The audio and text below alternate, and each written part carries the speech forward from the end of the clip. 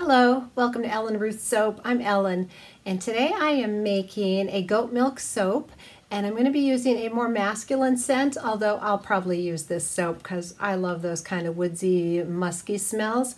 It's called Black Tie from Crafter's Choice, Wholesale Supply Plus, and it just smells divine. So for the coloring, I'm going to be using activated charcoal, and I have my superfine Australian red clay that is just gorgeous. So that's going to be what I'm going to use for my colors. I also have my little frosting comb, it's called, that they use on cakes. I'm going to use it on soap, and I'm going to use this edge today in my mold, drag it across for some interest on the bottom layer. So that's the plan for today. I'm going to get my goat milk lye solution cooling off. I'll get my oils all melted and ready to go, and we will come back and make some black tie soap. All right, we've got everything pulled together here, and we're ready to move forward with our black tie soap. And the description for the fragrance is a combination of black peppercorns, woodsy, patchouli, musk, and citrus is how they're describing it, and it just smells really good. So what I went ahead and did was I have silk fibers, a little sodium lactate, and some titanium dioxide in my goat's milk lye solution here just to brighten it up because the goat's milk does yellow. I have my goats give very creamy milk, and so it gets really yellow in the lye solution, and I wanted to brighten it up for the swirls to stand out. And then in my oils, I have them all melted and cooled. I have a couple tablespoons of organic colloidal oats and some kaolin clay in here. And then I have my colors and pots all set off to the side. So I'm going to go ahead and hand stir this in. We'll add my goat milk, creamy goat milk to the oils here. Just makes for such a nice bar of soap. It's so soothing on your skin, I think. And of course, all the benefits of goat's milk, the pH of it, the lactic acids, the vitamins. It's loaded with like over 20 or 30 different vitamins that are very nutritious for your skin. And this is all just topically. I think drinking raw goat's milk is really good for you also, but just on your skin, it's really great. So I'm going to get this kind of blended in really well, hand stirring, incorporate it. I'm going to go ahead and add my fragrance because I want that in everything. Boy, that smells nice. And the reviews said that this won't rice. It's not supposed to rice or accelerate trace. It's supposed to behave itself, so let's hope that's true. For what I'd like to do.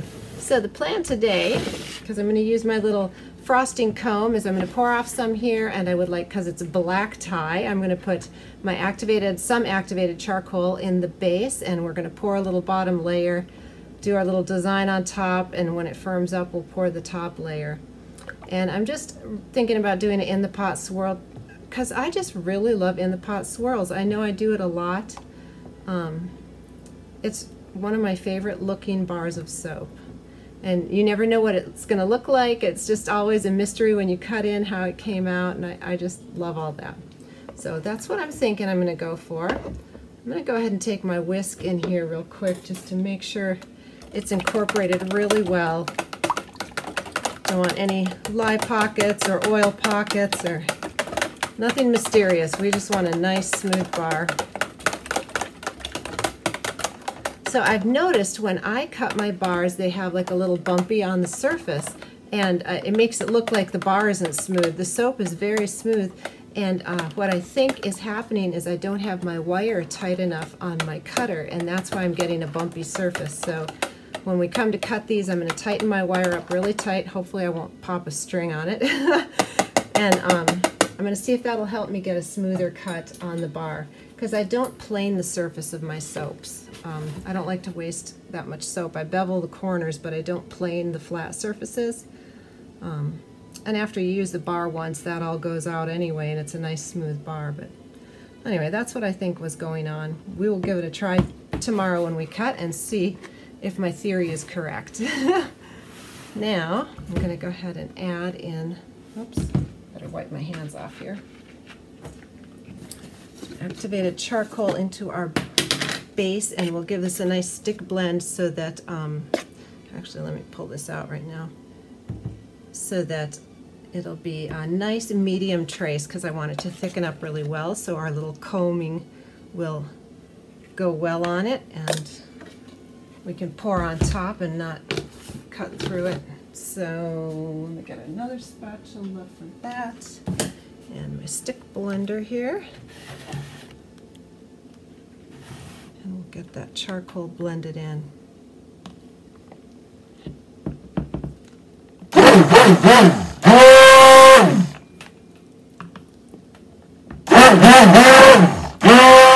Alright, that's a nice, medium trace on that. We'll go ahead and get the blender out and get it poured in our mold, and I'll probably still have to let it set for about, maybe 10 minutes to thicken up enough to use our little frosting comb on it. Scoop this over so you can see the pour. It's always so fun to just pour soap. Very satisfying. This got kind of bubbly. I got some air bubbles in my blender, so I'm going to tap this down on the floor just to get try to work the bubbles out so it's nice and smooth. And as well as the goat's milk being really great for your skin, activated charcoal is very good for your skin also. There's a lot of benefits in there. And again, in the name of disclosure and pleasing the FDA and all that, my soap will get you clean. That's the only claim that I'm making, is that it will clean you. It's a soap. And the reason I put all the different additives and things in there, because I think they are wonderful additives, and you can do research and find out what you think about that. But I know according to regulation, all I can claim is that my soap will make you clean. And yes, I do make that claim. It will clean you. I'm going to tap this down on the ground, and we're going to let it sit and firm up just a little bit, and we will come back in, with our little frosting comb and get moving forward on that when it's ready. So while I'm waiting for my base here to firm up, I'm going to go ahead and mix my colors for the swirl. I'll reuse my charcoal bucket here, and oops, there we go. Just pour off some of the soap for the swirls.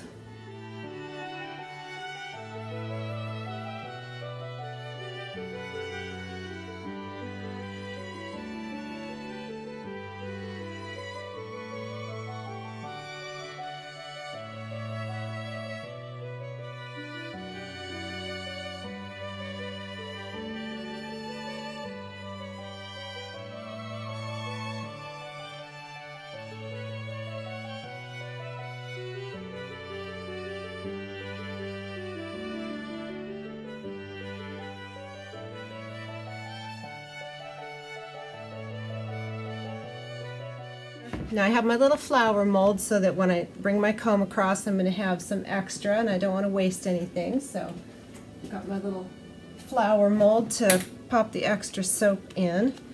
So I'm going to check this. Let me see here and see if it's going to keep. Oh yeah, we're good to go.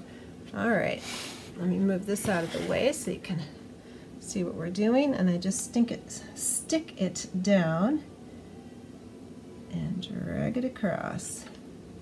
And my lines are a little wiggly, but you know what? It's all right. There we go.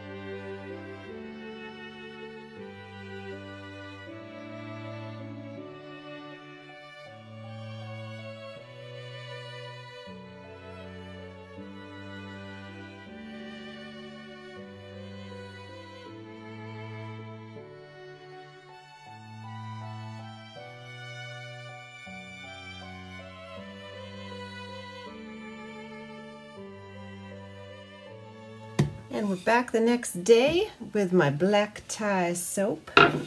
It did go through gel phase, and the goat milk and everything, I just kept an eye on it so it didn't overheat.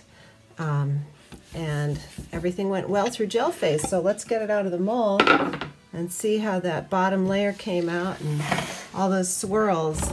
I'm excited to get into this one.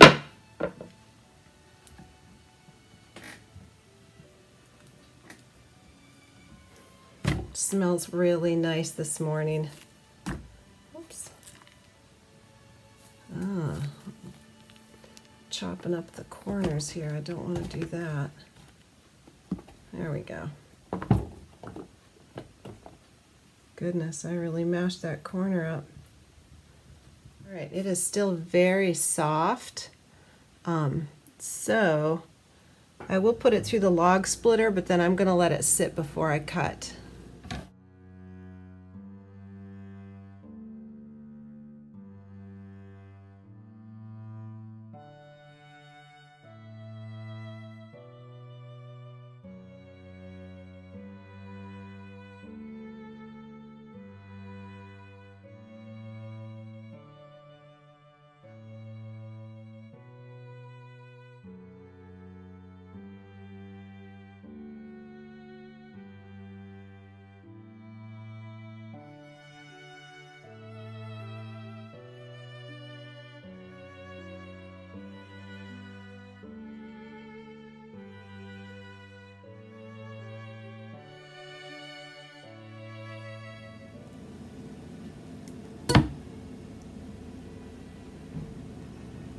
There we go.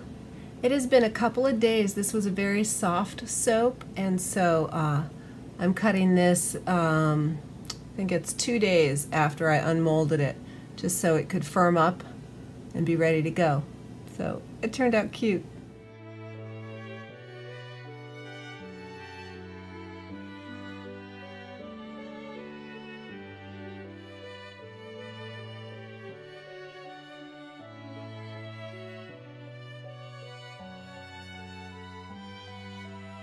So I did tighten my wire, and I think that that was my issue with the bumpy surface. I'm getting a much smoother surface area on my bars now that I've tightened that wire up.